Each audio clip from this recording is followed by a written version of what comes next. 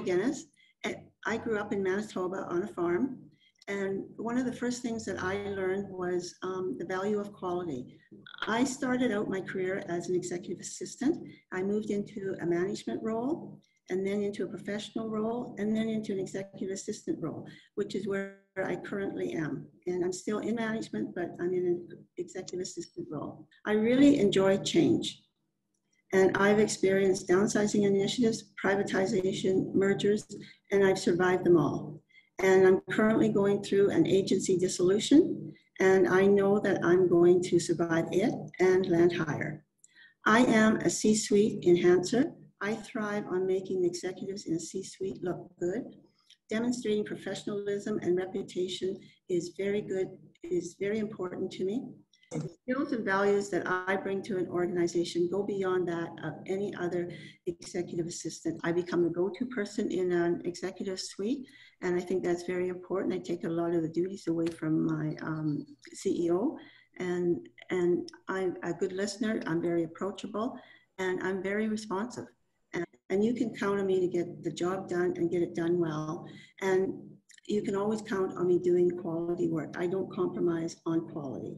What I'm looking for is a permanent role in the area of executive administration. I would look forward to working for a new industry that I haven't worked for before, so I can learn something new.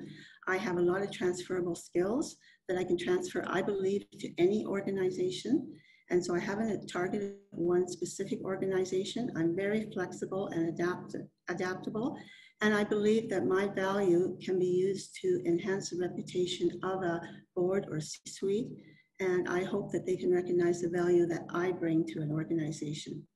So my ask today is for any feedback from you and any connections that you have where you think that might find it worthwhile to hire a C-suite enhancer like myself. Question for you. In a few words, can you describe for us what makes you stand out from your peers?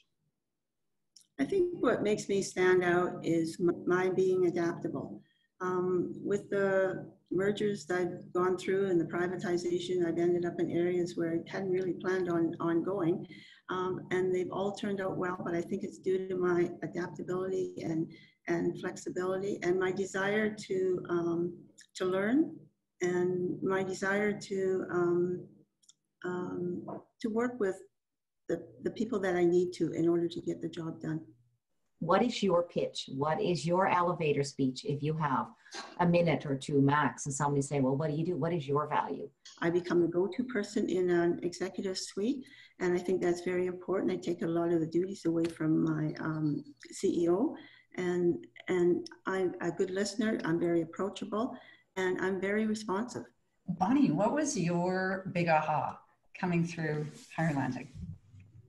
I think my big aha was I was having a lot of trouble with coming up with a North Star. Everybody else seemed to have some creative ideas, but I couldn't find one that really fit for me. And I came up with the word enhancer, and more helping people and helping them solve their pain points and enhancing their reputation. And I just thought that really worked for me.